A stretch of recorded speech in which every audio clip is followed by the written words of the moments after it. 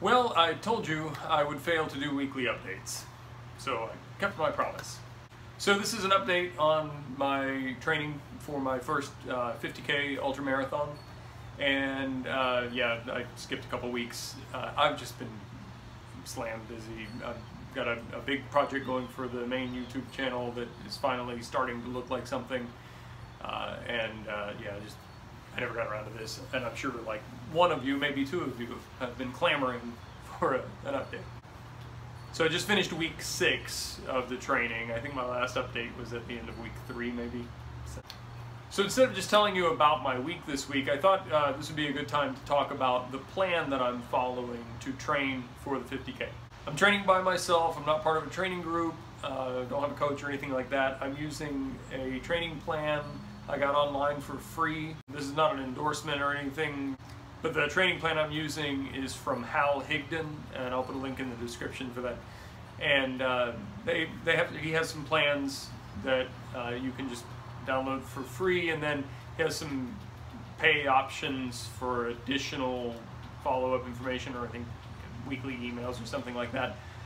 Truthfully, I'm not really into that kind of thing, and I'm not really that good at training for stuff anyway. I just basically wanted a schedule of run distances and stuff to follow, so I'd have some idea what I was doing and not just running farther and farther all the way to the 50K. So I followed a Hal Higdon plan when I ran my marathon about 10 years ago. I ended up running that marathon very, very slow. It was just under 5 hours. I mean, it barely squeaked under 5 hours. And I had some injuries and stuff that may have contributed.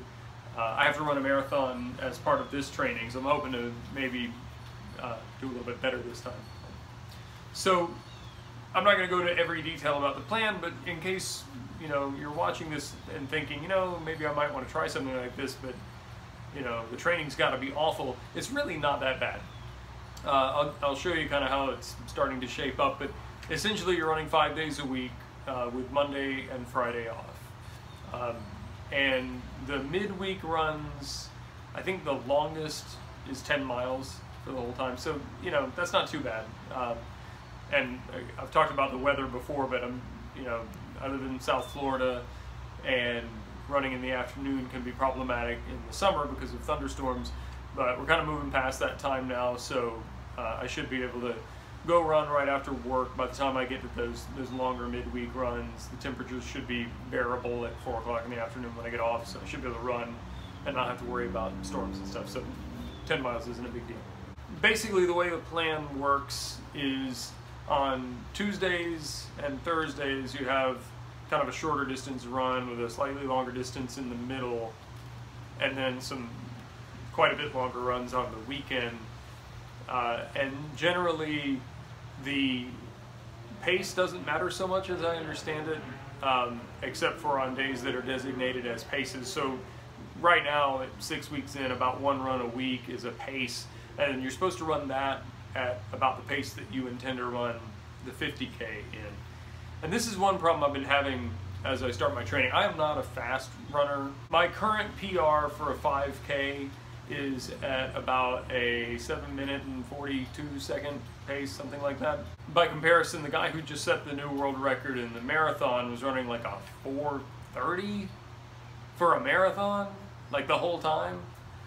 I couldn't run a 4:30 for 1 mile, much less for 26 of them. So I'm not a terribly fast runner, but the pace that I think I'm going to run the 50K at is a little bit slower than my kind of usual running pace. So I've been kind of confused about that, about, if I'm running a pace, the idea being to, I guess, build up the ability to run faster or longer. Should I be running slower than I feel like running because that's the pace I'm going to run the race at, or should I run faster in the hopes that maybe my time for the 50K will be faster? And I don't know the answer to this question. All I can tell you is I'm just running as fast as I feel like I can for the distance that I'm running that day. And I don't know if that's a good idea or a bad idea, but I'm running a bit faster than what I expect to run the 50K in. One of the more challenging parts of this training so far has just been making myself slow down because I do need to run more slowly in order to run the distance, but every time I look at my watch, I feel like I'm running way too slowly, and I'm a terrible human being. So basically, I downloaded the plan from Hal Higdon, and I just bought a calendar. I could put all this in my iPhone or, you know, a spreadsheet or something, I guess. This works great for me because at any given time I can look at it and know, oh, this Saturday I have a 18-mile run, so don't make any other plans for that day or whatever. So that's been helpful to be able to look ahead and know, you know, I have a mountain bike festival I'm going to, a couple of trips coming up. I don't know what to expect for those weeks and whether I need to move some things around. Hal Higdon on his site puts it really well that, you know, if you need to make adjustments to the plan, that's fine, but if you make too many adjustments, I think the way he put it is if you're not following the plan, you're not following the plan. So I'm going to try not to mess around with things too much, but it is nice to be able to look at it this way rather than, for me, trying to look at it electronically is a little bit less user-friendly. So that's how I'm organizing my training. And by the way, I'm going to get into gear at some point. I use a Garmin, I forget which model it is. It's the Forerunner 35 or something like that. It's one of their less expensive models. And I guess Garmin has a forum or something that you can like communicate with other people training and, you know, share data, and there's spreadsheets and stuff that I don't do any of that. I don't keep a lot of my data. I know a few statistics of prior runs and stuff, but I'm not real big on the, you know, making this into a homework project. To give you an example of how the training has progressed so far, when I started the run, I was doing a 3-mile run on Tuesday, a 5-mile run on Wednesday, a 3-mile run on Thursday, and then different distances on Saturday and Sunday. And then after a couple weeks, that went to 3-6-3, and then 3-7-3 for a couple weeks, and now we're going to 4-8-4 for a couple of weeks, and then 4-9-4, 5-10-5. Goes up somewhat logically from there.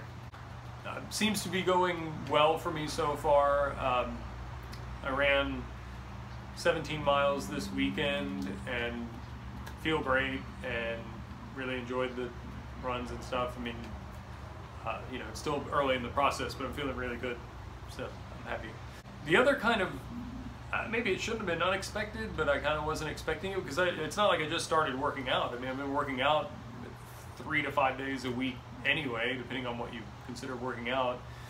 And I've made some minor dietary changes, but nothing really related to the running necessarily.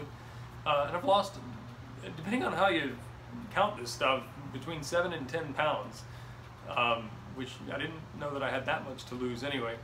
I suspect that maybe that'll last through the training and the run, and then I'll probably gain 20 after I'm done. But I don't know, we'll have to see. I'm actually kind of concerned about that because what I consider to be my perfect fighting weight is about 148 pounds. It's where I feel like I'm at an optimal weight without being ridiculous about it. And I usually tend to hover around 155. So, you know, about 7 pounds over my self-described optimal weight. And I think this morning I was 148, but I've been as low as 144 on this plan, which is honestly lower than I would like to be. And the reason why that concerns me is I don't want to have it shoot back up when I stop running, and I don't know that I want to run this much for the rest of my life. But, so hey, if you're looking to lose a few pounds, start running a lot. Last thing, I've calculated that so far in the training plan I've run about 160 miles, which is kind of astonishing. You don't really, or I don't really think about, you know, how quickly this stuff adds up. It's like a legitimately large number of miles to have run in what seems like a pretty short period of time. So anyway, that's it for today. I'll be back in a week or 2 or 3 whenever I get around to it. If you have questions or comments, post them in the comments section below. If you're not already a subscriber, please subscribe. If you're not a subscriber to my main channel, go over and check that out because sewing is awesome. And yeah, that's it. See ya.